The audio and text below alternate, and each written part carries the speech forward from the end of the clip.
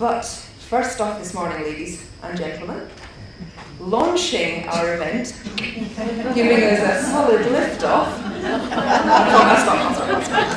part of the Mission Discovery team, which is running on campus, we'll see at the moment, we have the wonderful Sarah Murray joining us this morning, and we're delighted to welcome her as our first speaker. She's a senior NASA leader, former deputy chief of EVA, which I'm reliably informed means spacewalking, robotics and crew systems on the International Space Station.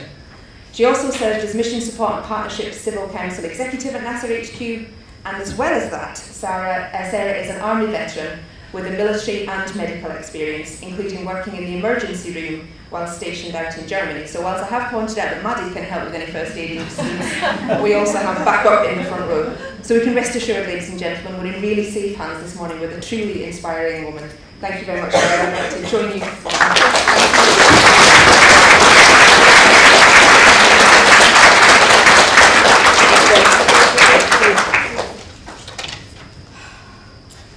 Good morning. So I'm not accustomed to standing still. I'm going to try something very quickly here. Can you hear me in the back?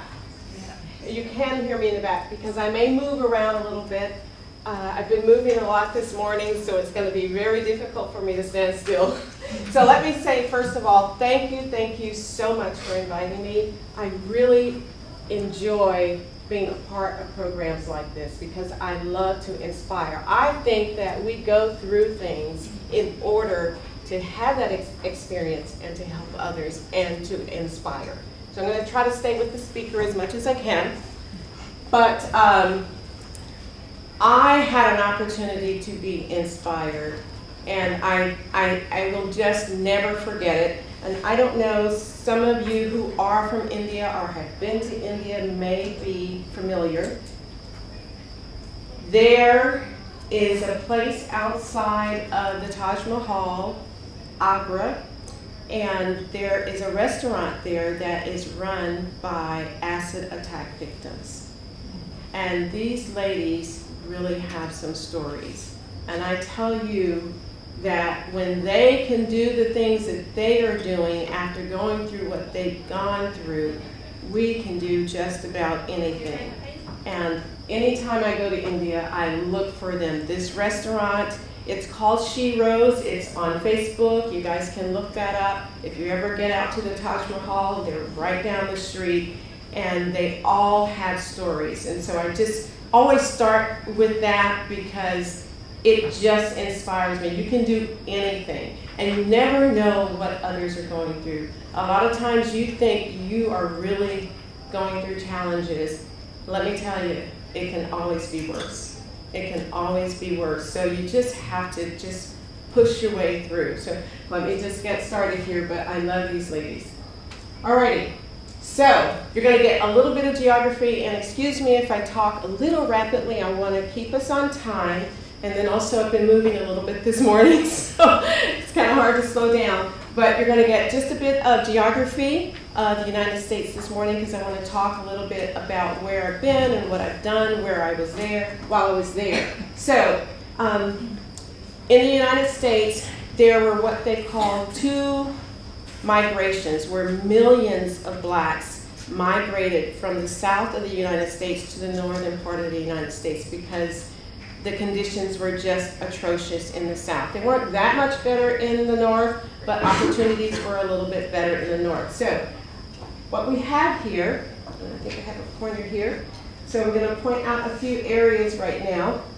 So my family is from the poorest state in the country, Mississippi, and my parents took the migration, and I was actually born up north near Canada in a city called Detroit. However, I ended up in St. Louis, Missouri. That's where I grew up as a child. I'm going to point out a few more areas because I'll be speaking about them, and it'll get a perspective about where I was. So I graduated in school from a place in El Paso, Texas. I started school in Arizona. I spent my Army time was in Alabama and El Paso, Texas. Let's see, I told you that I grew up in St. Louis. One of the jobs that I had was in Washington, D.C. I can't see it, but it's up here. Here it is. Washington, D.C. is where one of the jobs that I had, and then I also had, and this is all with NASA. So I'm just pointing this out because I'm going to be talking about some of these areas. When we launched the space shuttle, it was launched from Cape Canaveral here in Florida. All right, hopefully I've covered everything, and we'll keep moving. Okay, so like I said, my parents migrated north just to get away from some of the atrocities. And sometimes I just like to give you a perspective. One of the things that we experienced was, as a child, I may have been about 4 or 5, I had 2 brothers below me. And my grandparents lived in the country in Mississippi. And my dad was probably a young fella by then. I think my children are his age, the age when this happened. He was probably about 25 or 26, and he's got these 3 small children in the back of the car with him, and we're driving on a small gravel road. It's a 1-car road. You have to pull over if someone needs to get by. Well, we're driving on this gravel road, and this truck bumps us. And, you know, we're small kids. We just get hysterical. What's going on? And it bumps us again, and it bumps us again. And finally, when my dad gets to a point where he can pull over, he pulls over to let them by. And instead of going by, they pulled in front of him, they pulled him out of the car, and they beat him until he was unconscious, because he was a black man, and you were supposed to pull over immediately when there's a white person behind you. And we, as small children, are sitting in the back of the car. We don't know what to do. We're just crying and screaming. And they drove off, and my dad lies there unconscious, and we sit there for probably an hour before, it's a small country, before someone else drives up and helps us out. So that's kind of to give you an idea, especially during that time, how bad it was. I've had cousins that were killed, and I don't have time to go through all of that, but what I want you to get out of this, hopefully, is that you see that I'm still standing. That's what I want you to get out of this. And my dad is still living, and he lives with me. So you can get through things is the point. So make sure, I'm going to be telling you some mistakes that I made also, especially for some of you young people. Learn from other people's mistakes. Try not to make them yourself. So hopefully I can help you out with that. So my childhood years were spent in St. Louis, Missouri. I'm not sure if you're familiar with St. Louis, Missouri, but it's called the Gateway to the West, St. Louis, Missouri. And at that time, it was the gateway to the West back in the 1700s, 1800s. It's on the Mississippi River, so anything past the Mississippi River was considered the West now. And so I was raised there. I went to an all-black school at the time. There were a lot of killings at the school. It's just amazing to me how it became just so normal for us that it didn't prevent me from learning what I needed to learn. I knew that there were teachers that got beat up. I knew that there were gangs that would come into the school and they'd kill someone and run out. But I still persevered. I was the child standing in the lunch line reading Sherlock Holmes, no matter what was going on around me. You just had to know when to duck and cover.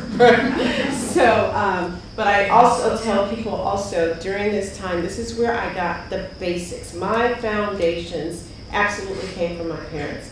Absolutely, I can tell you that. My parents didn't have a lot of education, but my mother's voice is ringing in my head right now. And she said, well, I won't say exactly what she said, but there were 2 things. If you are doing something, if you're responsible for something, you do it to the best of your ability, whether you like it or not. If it's your responsibility at that time, you do it to the best of your ability. The other thing that she would tell us is, well, it's something like, his stuff stinks like everyone else's. It means that no one is really better than anyone else. We all have our strengths and weaknesses, but we're not really better than anyone else. We're just good at some things, and we're good at other things. And so another way to say that is he puts his pants on one leg at a time, just like you do. And so all of that, I got my basics from my mom and my dad. They worked hard. My dad had 3 jobs. He had a full-time job at Pepsi Cola bottling company. He worked the night shift because you get more money, the night differential. And then he had his own taxi cab, and he took passengers, he took visitors back and forth from the airport, and then he had a cleaning business where on the weekends, there were 5 of us, 5 children, and we were all on the weekends out cleaning office buildings. And just a really cute story I'll tell you, when my mom passed, she passed right before my daughter was born, about 2 months before my daughter was born. And she's in St. Louis, I was in Maryland.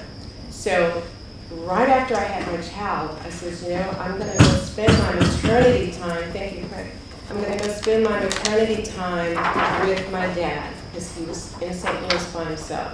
So he's still working. He's got to go to the office building and clean. So I had my newborn and my 16-month-old, and we went to the office buildings and we're cleaning, and I'm mopping the big cafeteria. And one of his bosses, they come in and they said, Roosevelt, who's that here helping you out? He says, oh, that's my daughter. He says, you said your daughter worked at NASA. Why is she mopping our floors? But, he needed that quality time. It was just great for us, and I wanted to spend that time with him because they had been together for a long time. And I really hate that my mom is not with us now, and any of you that have lost your mom, I know it just never really goes away. It just never really goes away. So that was St. Louis. Now, when I graduated from high school, I went to Arizona State University. It's in Arizona, way out west. And they were absolutely, I saw one other black person when I went out there. And the auditorium for orientation was just huge. And we spotted each other and just made a beeline.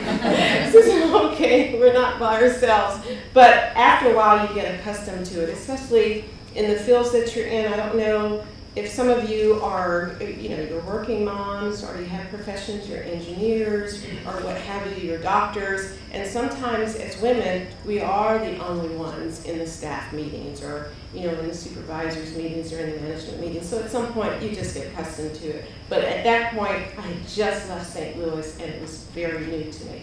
So I went to Arizona State. I wanted to be a pediatrician, and so I was majoring in chemistry.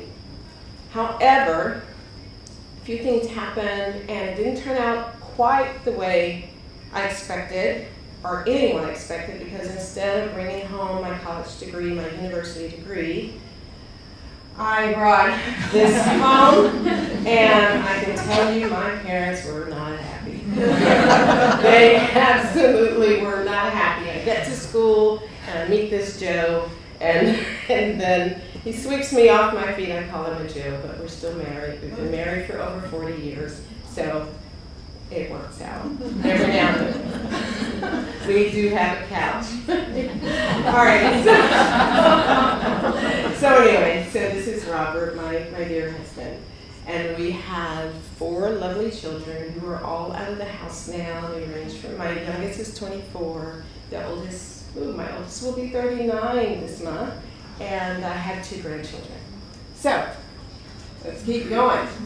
So, this Joe convinced me to join the Army with him. So we went into the Army together, and just an absolute experience, especially for young people, because it teaches you to be independent and be responsible, because I tell you, those drill sergeants will not let you get away with anything. And when we talk to the children in Mission Discovery, we talk about how important teamwork is. You work together, you understand each other's strengths and weaknesses. You don't tease people because they can't do anything, because we all have something that we can't do, but you find out what the strengths are in your team. Well, let me tell you, teamwork in the military was a little bit different, because during that time, if someone didn't do something correctly, and the entire team, the entire unit would be in trouble. But that night, that one person would be in trouble, right? So we get back to the bay, and she might get a little beat up or something. You better get this right tomorrow, right? So I'll give you one example. Was in our uniform, we're all supposed to be uniformed, our green uniforms. I think I might have a picture of that. Yeah. So this is me right here. Right there. year ago. And so we were in formation, 4 o'clock in the morning. You need to be there, standing in formation and ready to go. And one young lady didn't have her uniform on correctly. And so the drill sergeant said, your punishment for the whole week, there are no smoking breaks. So smoking was really big this time. There are no smoking breaks. And this is how they really mess with your mind. That young lady didn't smoke. So the smokers were definitely going to make sure that she did what she was supposed to do the next morning. But anyway, while I was in the military, most of my time was spent in Germany, working in the emergency room. I delivered babies, did all sorts of things. It was just really great, and it was very helpful when it came to treating my kids. I found out one time that my child had an injury, and I said, I didn't know you hurt yourself then. Why didn't you tell me? He says, Mom, all you ever tell me is that he'll be okay. And I said, well, you're okay, aren't you? Right? So I was not one of those moms that rushed to the hospital all the time. I mean, they really had to have something broken and protruding before I go to the emergency room. But they're tough. They're tough. I built character. All right, so from the military, I thought, oh, so what am I going to do now? I wanted to be a doctor. But by then I had a family. My son had been born in Nuremberg while I was in the military, and we needed money. And the education for a doctor, I don't know about here, but it's a number of years. And so I said, you know what, I like math. Let's just do electrical engineering and be done with it. So at the University of Texas in El Paso, I went to school to be an electrical engineer. That's where I think I really started recognizing. Before, I may have been a little bit naive about racism and biases, but this is where I really, really found out that it exists. I was in one of the academic clubs, and we studied for our exams using our old exams. And so the young man sitting next to him, and it was because it was in El Paso near the Mexican border, it was mostly Hispanic, but there were a number of whites there, and I was the only black in the engineering department at that time. And so the young man, we were studying our exams, and he says, Sarah, you have the same answers I do. I says, yeah. He says, well, I had a 95. I had a 75. Our answers were the same. So, naive Sarah, there was a mistake made. I know sometimes the instructor doesn't actually do the grading. Sometimes they have student helpers and graduate students. I says, I'll just go to the instructor. And he says, yeah, take my exam with you and show him. So I went to the instructor and told him what the problem was. And the first words that came out of his mouth was, women don't belong in engineering. And that was it. That was it. And so I will tell you, that angered me, because I thought, first of all, not realizing all the biases that are out there, I thought this man was an idiot, because everyone can do anything, right? And does he really think that? And then after a while, I got angry. But what did that anger do for me? It just made me show him that, guess what? This woman belongs in engineering. And so I did prove him wrong. Mm-hmm. But that's just another example of, you have to expect, you really are going to have to expect that things are not going to go the way you want them. So I don't know what it's going to be, but it's not going to go the way that you want it to go. And you're not the only one. And I'm not the only one. Okay, and then for a while, I graduated from UTEP. For a while, I did some teaching in Germany. When I was not in school, my husband was still in the military, so I went to join him for a little bit, and I taught in Frankfurt. Let's see, so now let's talk about NASA. Just an awesome experience. I had been at NASA for over 20 years. And I could still just get chills that I'm there, the work that I've done, and anyway. So my very first job as a mission controller in mission control was to actually send commands. I pushed a button, I send the command to the space shuttle, and I controlled the space shuttle. Every system on the space shuttle, the communications, the environment system, just everything. And I thought, this is just awesome. And so we would take team pictures. I think you can find me in this one. so this one you can find, and I'm telling. I don't want you to feel like I'm telling you things because, oh, Sarah's had a hard life. Because I really do believe certain things make you stronger. And so this is not why I'm telling you this. I'm telling you this because hopefully it teaches you how to respond to certain things and how to get through certain things. And when I first got to NASA, a young lady was showing me around the building, the facility, and where the supplies were, and two white gentlemen walked by. They looked at me, and then they kept walking, and they said, "It is starting to look like the ghetto around here." Oh my gosh. This institution. NASA's a lot better now.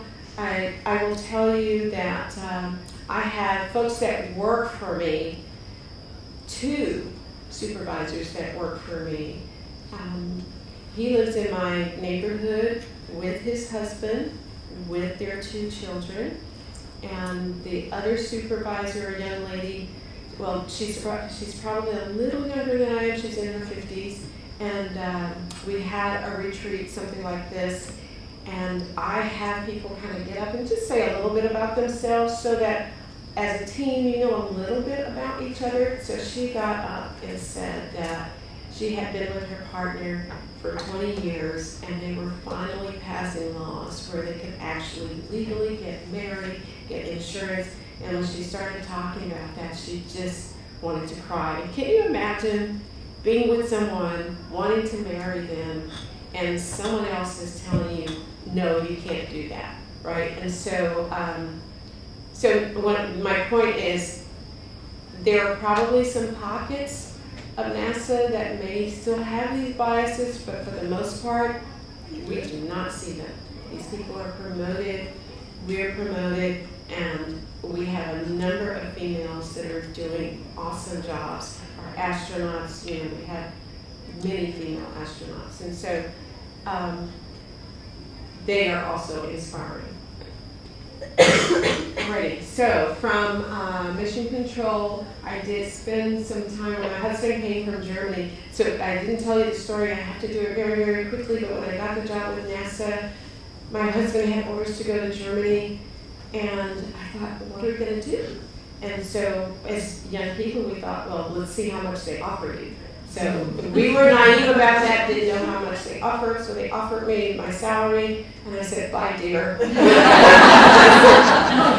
my husband went to Germany, and my son and I went to Houston, Texas. And so when he got out of the military, I ended up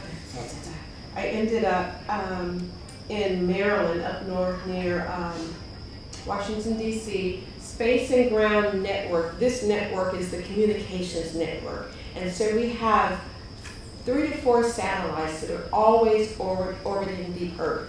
And the shuttle, the space station, most of our spacecrafts use these satellites to communicate to the ground. So this was my job, was to manage these satellites and also the ground network, because we have antennas all around the world, in Africa, in Spain, in Hawaii. And so sometimes when we don't have a line of sight, when we can't communicate to the satellite, we can hand down to the ground that have satellites and still keep our communication going. So that was a really good job. And then we unfortunately had the Space Shuttle Columbia accident, a really, it's just really bad for NASA. It was it's not our second actually. We had an accident in the Apollo days, and then we had the Challenger in the 80s, right before we got to NASA. And then 2003, we had the shuttle accident. And so, again, as bad as it was, we learned something from it. We absolutely, you have to learn from these experiences. You have to take something away. And honestly, what we learned was when the space shuttle first launched, a piece of foam from something that actually holds it together while it's just standing on the launch pad, it just fell off. But when it fell off, it hit the underside of the space shuttle. The underside of the space shuttle has special tiles that protect it from the heat when it's entering the atmosphere, when it's coming back. And so we did not know that that tile had been damaged. So we launch into space. Of course, space is nice and cold. There's no heat. We do our mission. It's an 11-day mission, and then we prepare to come back to Earth. And so as they entered the atmosphere, it heats up, and that tile started peeling away. And it just peeled away. And we know that we started losing pieces of the shuttle on the West Coast near California. And as it just, and you know, it's going to land here in Florida, and all across the country, pieces of that shuttle was falling off. And I mean, just the worst thing is to find the astronaut's baby picture that she took up with her. You know, when we are doing the search, we are, you know, finding as much of the shuttle as we can, and we found the picture of her baby. And so one of the churches, we had 2 astronauts that attended that church. So that church lost 2 really good members. So it was just, like I said, we did learn a lot, but it's still really hard to know that we work as a team with these astronauts for 2 years before they actually launch. So when I say working, that means we're working. We're going to birthday parties. We're going to their children's, you know, high school graduations or whatever. So we were more than just co-workers. And so it was really hard. I won't say that part because I can't. So after the Shuttle Columbia accident, I went to the International Space Station. So my first job at the International Space Station was to manage the flight controllers and mission control that manage the power that powers the space station. And so if you're familiar with solar arrays, so the solar arrays are on the space station, and they gather the rays from the sun, and then the space station converts those rays to power. So I managed that team. Then after that, I went to be the Deputy Chief of Spaceflight Training. This is where I found something else that I really, really enjoyed, which is why I'm here in Scotland, was that we have international partners. It's an international space station. So our biggest partners are Japan, Canada. We have the European Space Agency, which is comprised of the countries here in Europe, and then Moscow, the cosmonauts. And so my responsibility was to manage the training for the flight controllers and to manage the training for the astronauts. But because the astronauts work as teams, and those teams are international teams, then that gave me the opportunity to travel to Tokyo, to travel to Canada, to travel to Moscow. We spent most of our time in Moscow because after the shuttle program ended, we relied on the Russian vehicle to get to the space station. And so most of the time was spent in Moscow. And I think some of you have met Mike Foale. That's where Mike Foale and I met. That guy was hard to train, let me tell you. I'm kidding. He was great. He was great. We've known each other for a long time. And again, NASA is such a family that he is one of the reasons that I'm here, because he had been involved. He's from the UK, and he called me and said, "Sarah, I think you'll like this." And I've been coming here for 5 years. 5 years, I can't believe it. And I do have like some fans when I come. I see some of the same people, Arena and Lily. This young lady, stand up, Lily, please. I met this young lady. She was the youngest young lady in our Mission Discovery program last year, and she was just awesome. Some kids are quiet, some kids are just over the top, but Lily is beyond her years. She's very mature, and thank you for being here. And turn around so they can see that NASA logo.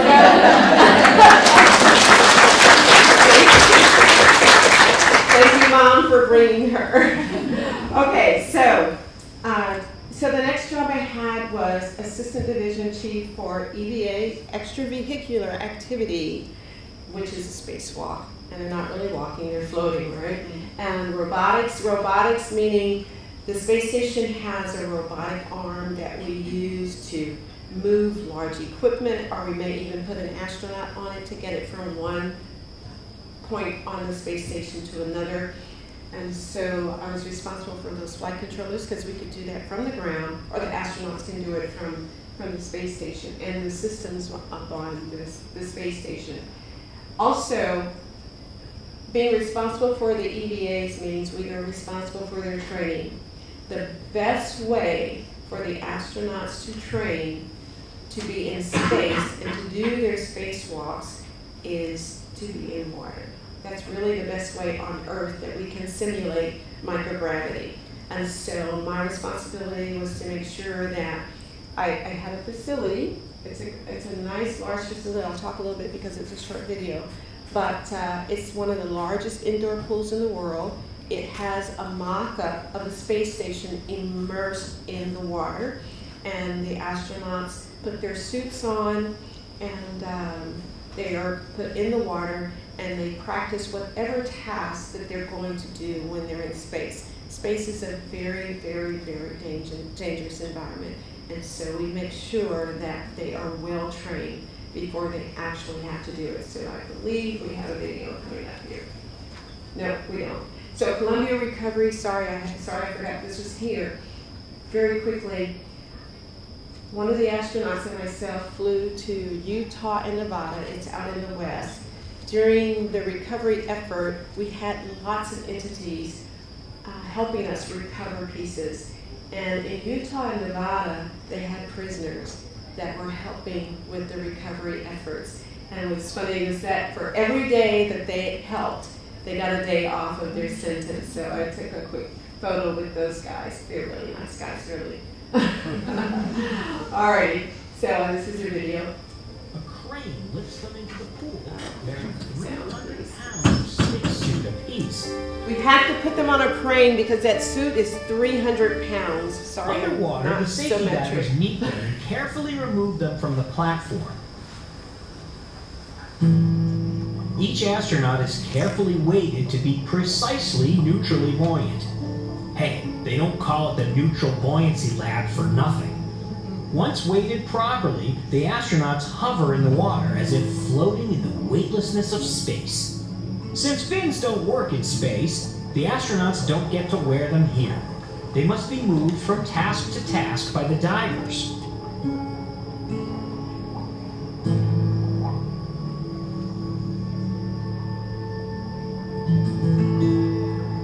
The divers are also responsible for keeping a careful eye on everything happening. Each astronaut has 4 divers assigned to him or her. 2 are safety divers. Another has a camera with a cable going to the control room. And there are more cameras mounted all over the inside of the pool, too. In the test director room overlooking the pool, 21 monitors keep the staff informed of everything that happens below. They oversee the safety of the operation. If anything were to go wrong, the divers can get the astronaut to the surface in only seconds. In the test conductor room, another team is conducting the training run. The test conductor and team speak directly to the astronauts through the communications gear in their helmets, but powerful underwater speakers allow the divers to hear everything that's being said, even if they can't talk back. Go ahead and swim anyone over to D1 to check out CD2 to get bar crossing. The point of all this effort is to provide a learning environment for astronauts where they can practice tasks over and over in simulated zero gravity before they're required to do it by themselves in space. Tasks that are easy on land become much harder in zero gravity, and harder still while wearing a spacesuit that has to be able to protect an astronaut from the vacuum of space.